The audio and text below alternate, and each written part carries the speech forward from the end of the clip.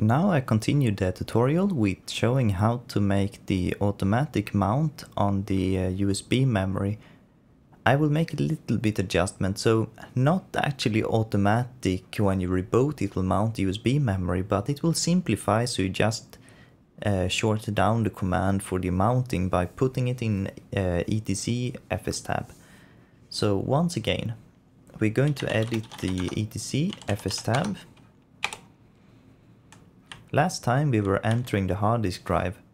Now we're going to enter our USB memory, but the difference that we're going to make it mount, it will not mount when you reboot, it will neither mount when you make a mount with a command, so it will only mount when you ask to mount the USB category.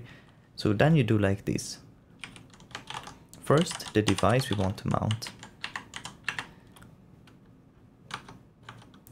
And then the mount point.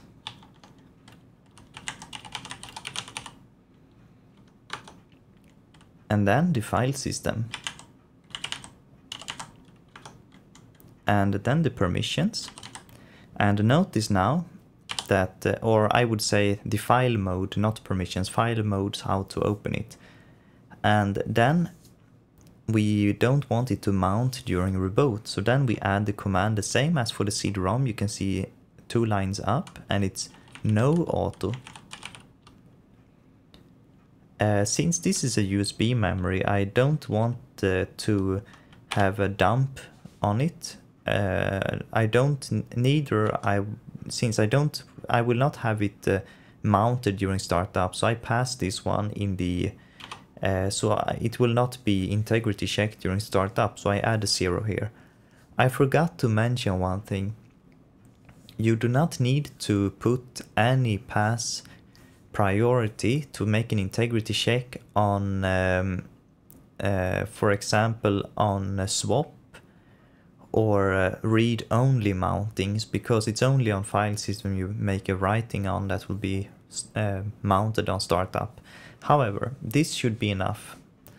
And now we try if it functions. So what this will do now is that this won't or should not mount if I make mount A, which will mount everything in fstab. It will skip the USB memory since this USB memory has the no auto option. So if we check in USB memory folder, it's not mounted there. So that's what I wanted, because when I reboot I won't get my USB memory automatically mounted, but the difference is now, since I have it in fstab, I can make like this. Mount USB memory. So mount and the mounting point. And if I look inside of the USB memory, it's mounted there. It's very simple, isn't it? Very good. And that's exactly what I wanted. So now if I make a quick reboot, just to show you, we should have the disk, my disk, mounted, and we should not have the USB memory mounted. So while this reboot, I would like to say that if you're not familiar with the FreeBSD file system, or sorry, not the file system, but the way to handle the partitions and the disk names, you can check out the under my tutorials that we have under advanced installation. You find how to mount and information about how they how FreeBSD care about the driving names, and so what you expect if you use USB memory, what you expect for IDE or SATA disk. So there you can find information about it. So now our system is good to go. So let's check the first thing. The USB memory should not be mounted. It's not. And my disk should be mounted. And it's mounted. Exactly how we wanted it to be.